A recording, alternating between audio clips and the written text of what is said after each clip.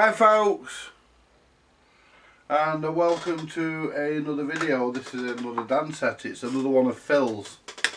So let's move some stuff out of the way. Move that yellow 84 out of the way. There's a broken one. There's two of them on here because I put a really good strong one in Phil's. The broken one and all. I need to keep my eye out for that so I can go in the bin. Just turn this beautiful old record player around, and this has got a nice patina, to be honest. The handle's a bit trash, but that's all part of its characters. This is nice unrestored and, dare I say, unmolested. It's a nice example. It'll clean up well. The aim is not to restore it, but you know, I will tidy it up where I can. The aim is to repair it really, but if I can smarten it up a bit while it's apart, I will do. Right, are we ready for the reveal of the deck? Just turn it back around again. What have we got in here? I honestly don't know. Is it a Garrard? Is it a BSR? Is it a Calaro? Because to be perfectly honest, I can't remember what they put in this thing. I would say it's probably a UA8. I don't think they put an auto slim in these. But there again, it could even be a Calaro. Could even be something older, because this is mid-50s. So let's have a shufty, shall we? It's a UA8. How about that then? And look at this. This is absolutely, this is a DANSETTE major. I thought it was a junior. It's a major.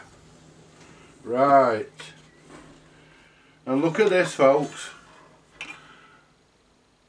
You haven't even plugged this in, have you, Phil? If you did, you plugged it in with your Tia light. Do you know something? It's almost a shame to take this off, but I'm going to, because I'm taking the whole lead off.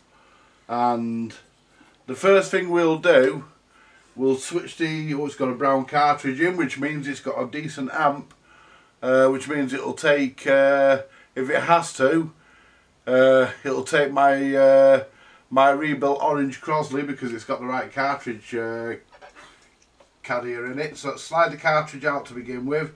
I'm not going to power it up because I don't know when it was last powered up, so I want to check things first. The first thing I'm going to do, Jesus, if I can get them off, I'm going to check the cartridge. So what we'll do, we'll have the signal tracer warming up, and I will put in an effort to get the cartridge off without, this is the original cartridge, folks. I really hope it's working. I hope it really do, because there's the generator, the tracer warming up. There, I managed to get them off without breaking them, without pulling them off the wires. Oops. I pulled his little condom off the armrest. Pulled the little condom off. Scraps! Ooh, that's a bit stiff. But there again, we've got some work to do. Let's slide that little rubber. Oh, it's actually split. There we go. It's actually split that. So what I'll probably do, I'll probably replace that with a piece of heat shrink or something. Wow, that's tight. Wow, the only thing I know tighter than that is my mate Wobby's wallet. I'll probably replace that with a piece of heat shrink or something. It can't stay original all its life. Right, so what we'll do, we'll test the cartridge with the signal tracer. Get them pliers off it. Get off. Right, I hope this cartridge works actually, because it'd be nice to put the original back, but because this is a brown cartridge, it's a medium sensitive one, which means it's probably got a decent amp in this. Mind you, that one I've just done, the amp's not bad in it. Are we ready? Is it dead or is it alive? Fuck me. Let's turn it right up. That's the signal tracer full up.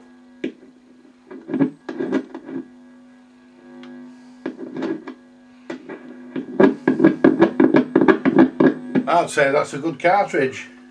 It's alive! It's alive! Right, and I'll say that's good for now. But we'll see how we go. We'll put it back in the record player, so we'll put that safe. And I've got some new stylus for this as well. You'll have to have an LP on either side though, because I've got no 78 RPM ones. So I'll stick him to, I'll turn it into a double LP. Right. So, first things first. You knew it, didn't you, folks? What we're going to do, we're going to do an overview on this.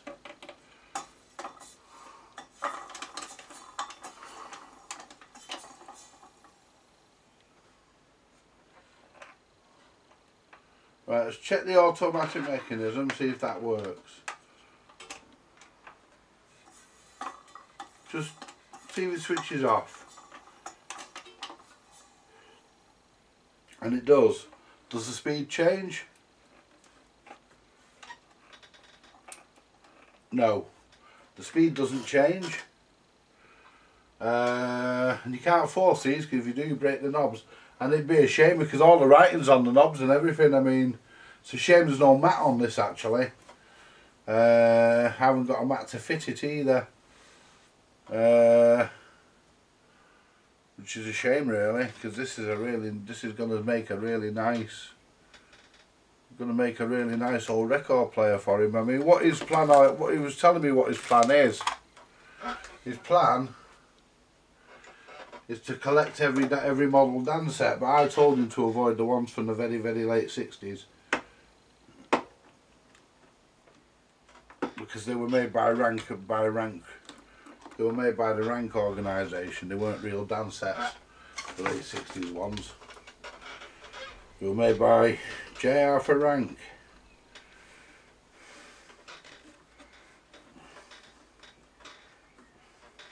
Hang on. Oh, just clean my colon. So I'm not sure if I'm going to do a service on the BSR UA8, because I've done a service on the UA8. You've seen me do that. And, you know, depending on what's wrong with this, it depends how much of a service I do. Not a service, it depends on how much a video I do on it, to be honest, because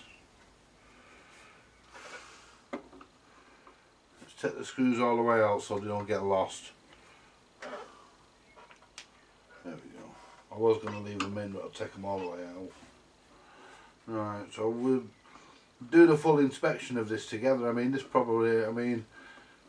thing probably works. I mean, I think it's an EL84 that's in this, and this is a really old one. It's a Plusogram House one, and before they even renamed the place to Dansette House. Dansette Major for AC mains manufacturer, because back then you could get AC and DC mains. Certain parts of the country ran AC and other parts of the country ran DC. So if you were in a DC area and you wanted one of these, you were shiter out of luck. You had to go for something else. Probably something more fucking lethal than all, like one of those things that don't have a transformer. I don't really like them, and to be honest, you know, I'd scrap them all if I could, but you can't scrap other people's belongings, I'm afraid. But yeah, them series ones with them ones with the series valve heaters and the main and no power transformer in them. One side of the mains directly connected to the chassis, giving you a live chassis. No, I'd scrap all them if I could. I'd get every single one and scrap them if I could, but you know, I mean, they can be made safe-ish. I mean, I did a Dansette Popular, and there's a series of videos on the Popular that I did, and I can even find the screws, but I feel I've been in that many of these things. You know, I expect to find dead spiders, old styluses, and God knows what else in this. But this is a lovely example, I think, for its age. This is a sort of record player that I wouldn't restore. I would clean it, but only lightly clean it, because it's got a nice. We'll leave that one. I can't get my fingers down there because I've got sausages, not fingers. You see, I've got big fat fingers. But we'll get that. Get that when I lift the motorboard and everything. This whole assembly out. Yeah, this is. This basically shares the amp. This should really be a very similar amp to the one I've just done. So it's probably why that one performs so well with that GP91 cartridge in it, because it does it perform. You know, you're getting quite a good bit of volume out, even on fairly quiet records. You're still getting, you know, full volume is still too much. So I think so. So, you know, you're still getting, you got to be careful here because don't want to break anything. The idea is not to force anything, not to break anything. There we are, look at that. I wonder if I find a mouse nest. Oh no, this is a different amplifier to the other one. Yeah, this is a different. Have I turned the soldering iron on? No, I have not. See, we're all organised here at Vintage Electronics Repair. Yeah, I've acquired a new nickname, by the way. I'm not sure of his name, but the guy with an icon as a volume, as a jar of Bovril, he nicknamed me Dr. Deck. I don't mind. Don't bother me that. Quite. There we go. Oh, this is no, this is not an ELA, is it? I'll tell you what. You can tell this is early, folks. You can tell this is early. We'll get into that in a minute. Yeah, there's even a knot hole in the wood. They wasted fuck all, did they? There's even a knot hole in the wood. But this is actually quite well made, this one, and it's not falling to bits like the other one. So what we'll do, we'll feed the power cable through. We're not going to plug it in yet because I don't do that, as you know.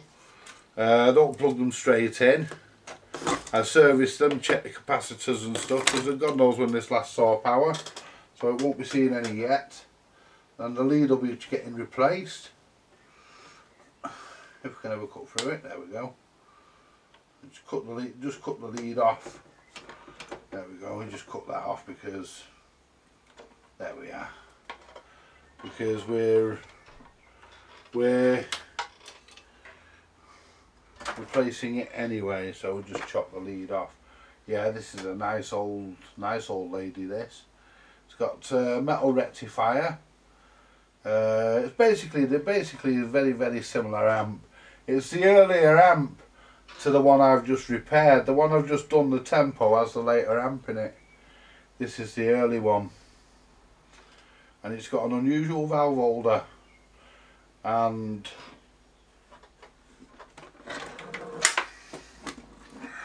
if you're ever unsure on how to gauge the age of a record player, the EL84 came out in 1954 or 55, I believe. So if it's an EL84, it's mid-50s. It's not early 50s if it's an EL84, because there were no EL84s back then. So what we'll do, we'll take, has the iron got hot enough?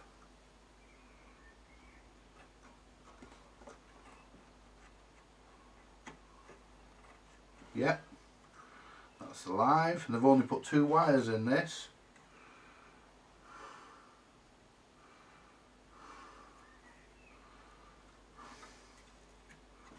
That's the negative.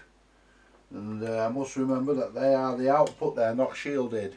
Must remember that they are the output. You go straight to the volume control. Your motor for your deck comes up here to your on off switch.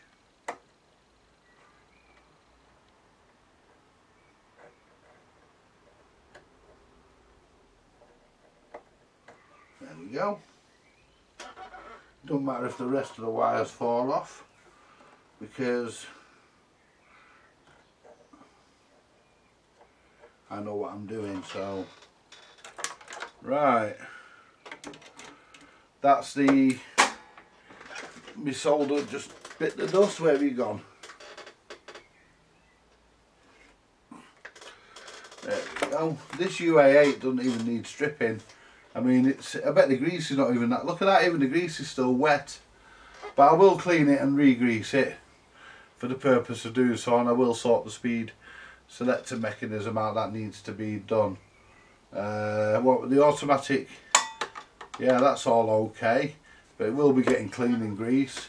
Now if I move the deck, just put the deck and the motor board out of the way for a few minutes. We'll have a look at the amplifier in this lovely old lady. Just put that there for a few minutes. I'll move that in a bit. Right, what have we got in here? Well, there's part of the rubber mat. This needs a clean out. We've got a speaker, obviously. It's always good to have that. And look at the way this is made. This is actually one of the more decent ones. See if we can get this. I'm not even sure how that comes off. How does that bloody valve holder come off? It looks like it slides up, but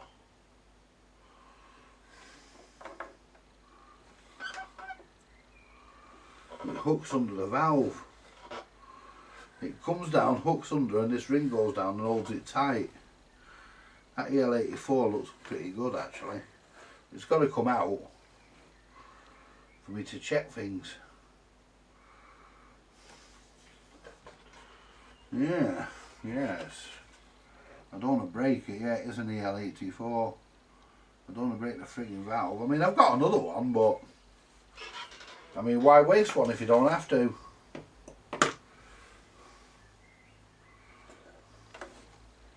You've got little knobbles on there which you've got to get this ring past.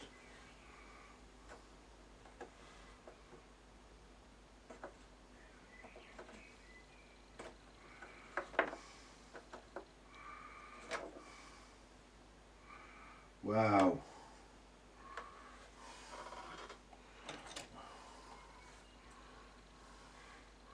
If I press on that, I'm going to break the glass.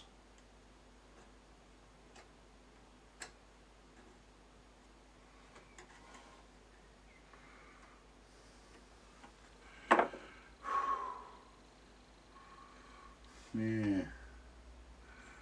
It's got to come out.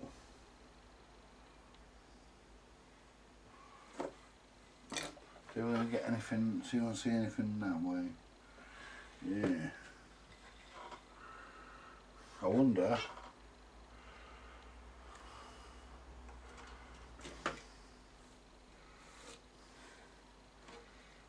if you just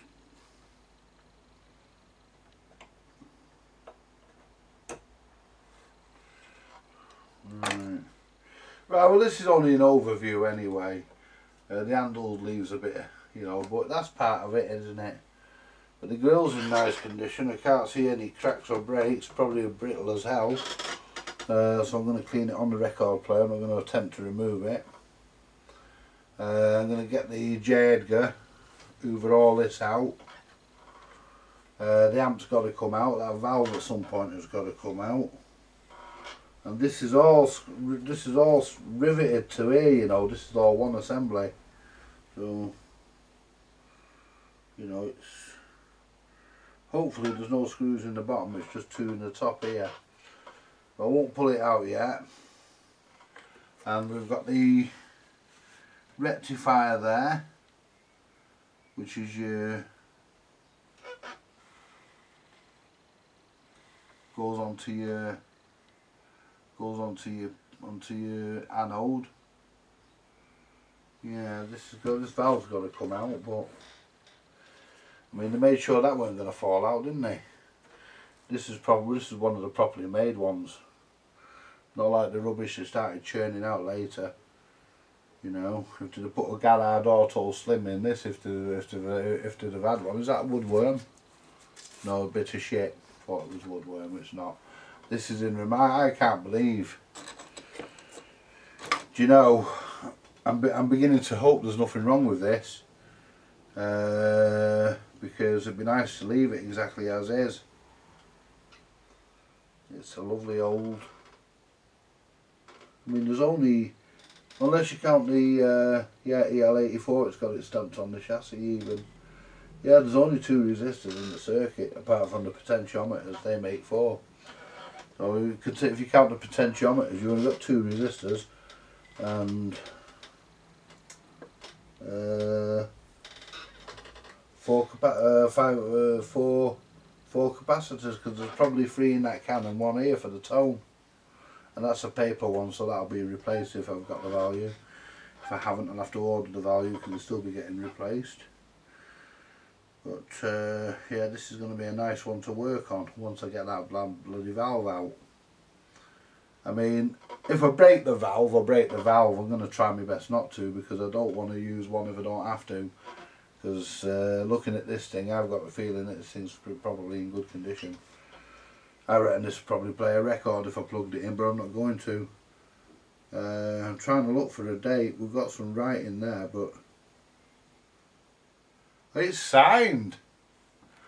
This is signed. This has got some woman's name written in it. Whoever assembled the amplifier,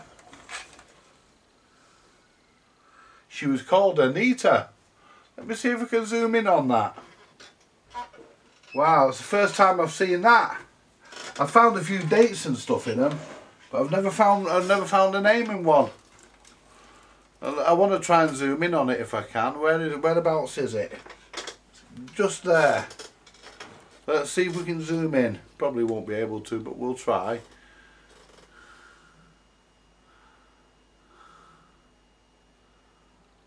There. Can you see it there? Where's my fingers? On the end of my hand. There, look, just there. Anita. Well, how about that? She actually wrote her name on the chassis. I'll be careful to make sure I don't remove that. It's probably written in pencil. I mean, I think I've just... There. Anita. Wow.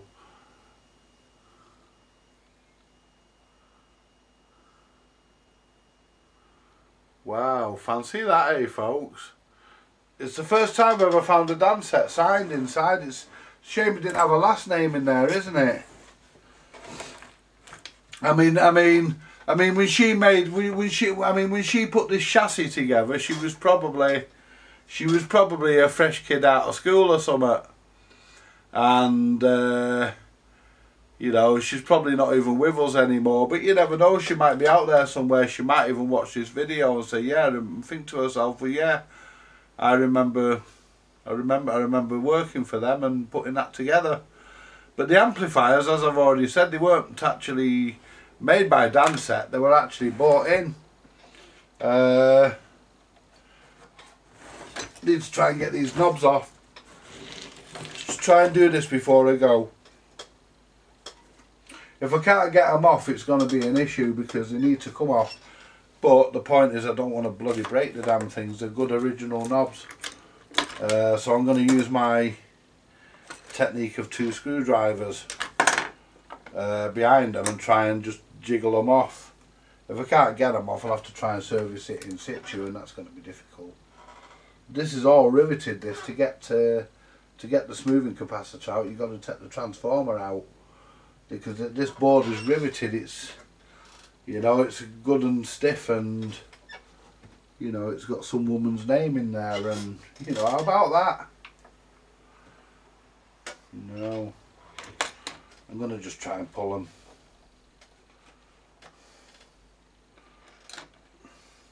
Where's my long screwdriver? I mean, people say put a piece of string around them and shit like that, but it doesn't always work. Is there no little screws in them, is there? No. They've just been on there all them fucking years. Oh, it'd be a shame.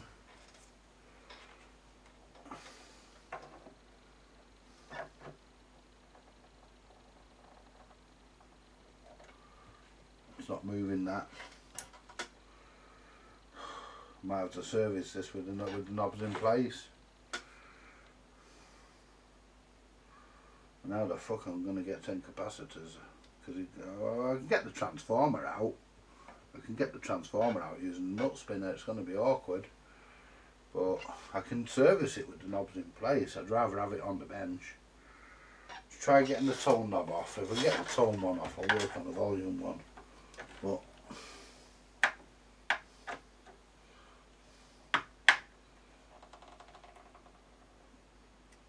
no, they ain't gonna come. They're not gonna move.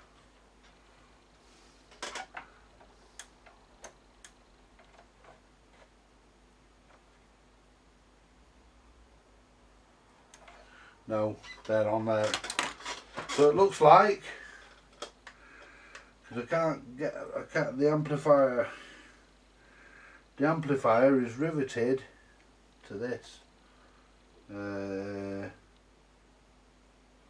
This has never been touched in all the years, you know. It's no one's ever had the knobs off this since they were slid on there.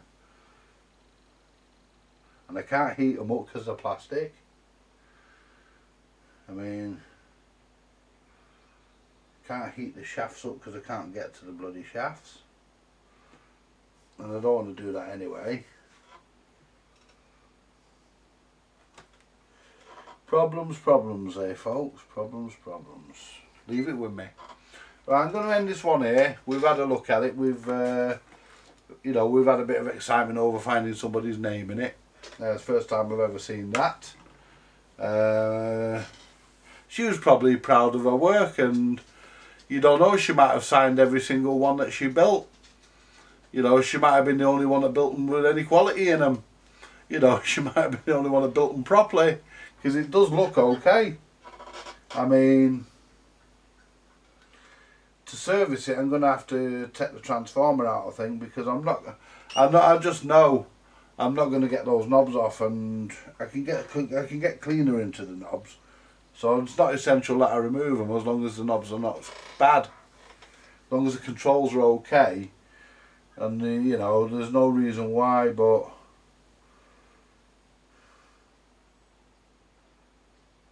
there's no. I noticed as well. There's no lamp in this one to tell you that it's on. It's probably why they hummed. But I do want to replace the power cord in this with a 3-core. £30 £30 DANSETTE upgrade power cord. I do want to put a new upgrade DANSETTE upgrade power cord in. I do want to put a new power cord in. A 3-core power cord and earth the deck. Anyway, I'm going to end it here for now, folks. I'll upload this, and it'll give Phil some entertainment for tonight, and I'll try and leave that girl's name in there without. I'll try and not disturb her, because it's part of its history. And to be honest, this is one of the nicer ones I've seen. It's a good old original. It's not been messed with until I've got hold of it. Anyway, you all take care. Catch you later, folks. Well, this is part 1, by the way, of the DANSETTE Major. Hey folks, just a quick update for you. I got the knobs off, and guess what? I didn't smash them. So we'll put them in there with the rest of it. So now it's ready to be serviced. And yeah, it's even got the original old DANSETTE in scrolly letters in. They were made, I think they were made out of brass or some sort of you know, yeah, some sort of metal. I got it off and I never broke the grill. and I never broke the knob. So what I did, I ran a bit of oil down and just left them for a few minutes, and it just pulled off. With a bit of help with the screwdrivers, I got them off and there's no damage. And yeah, I just thought I'd add that little update, folks.